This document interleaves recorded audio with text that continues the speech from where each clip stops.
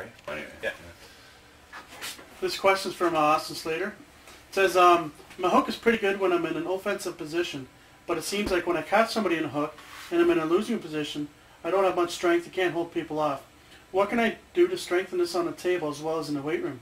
Is the bicep the most important muscle group when I'm in a hook and in a defensive or losing position? Any tips would be greatly appreciated. Okay, defensive hook. First off, I'll say that so much of what happens on the table is individual to each puller's strengths. However, I think that there's some things that have a lot of crossover. Okay, defensive hook is happening because you're not strong enough to get into an offensive position. So whichever way you're hitting into a hook, hitting up high, you get turned, okay? What's happening is, for one, you're getting turned, okay? That means his curling ability is stronger than your rotational ability, okay? So you're getting turned over, okay? Okay, now, defensive hook is going to work if you can just maintain two things, okay? Wrist position and bicep lock, okay? So if I'm hitting top row, okay, if Eric starts to take me down, if he starts to turn me, if I keep fighting for that turn, okay, he'll take me all the way to the pad if I'm still trying to turn with him. Same thing, if I'm hooking and I'm trying to turn, okay, and if he starts turning me, he'll take me all the way down if I stick with that move. Defensive hook, there's a switch involved, okay? So Eric starts tearing me, and I go right inside, okay? I'm giving up all this rotation, okay? I'm not fighting here anymore.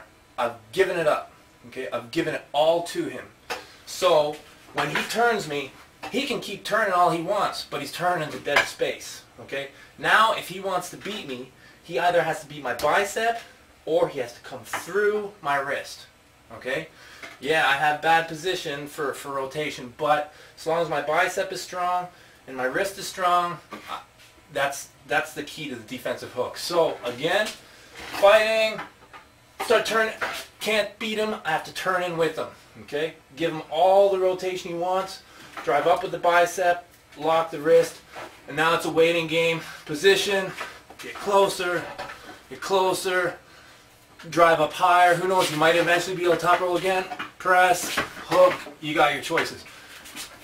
In the gym, what's important is wrist, any kind of wrist, static, but the big thing with the defensive hook, in my opinion, is bicep locking strength.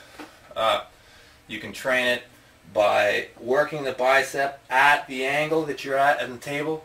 A lot of people do table curls, which is great. Myself, I prefer working off a preacher, going down and going through the angle. But anything where you're working the bicep in a locked position, I think is optimal for that.